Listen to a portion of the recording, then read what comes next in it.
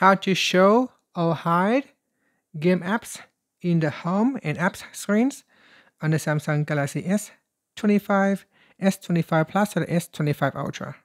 First, tap on the home button to return back to the home screen. From the home screen, swipe up to go into the apps screen. In here, swipe across and find Gaming Hub and open it. Now in here, we go back to the Gaming Hub homepage. Then tap on the More button. Next, tap on Settings.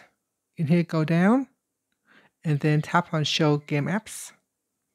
Now, by default, it is set to In Gaming Hub only, so you want to choose In Gaming Hub and the Home and Apps screen. And this will allow you to show games in the app screen here. So you can show games in the app screen, or you can have it showing on your home screen. If we go back in here and choose In Gaming Hub only, you can see on the home screen as well as in the app screen, it will hide the games. And that's it. So that is how you can show or hide games on the app screen or on the home screen on the Galaxy S25 series. If you find this video helpful, please like and subscribe to my channel for more videos.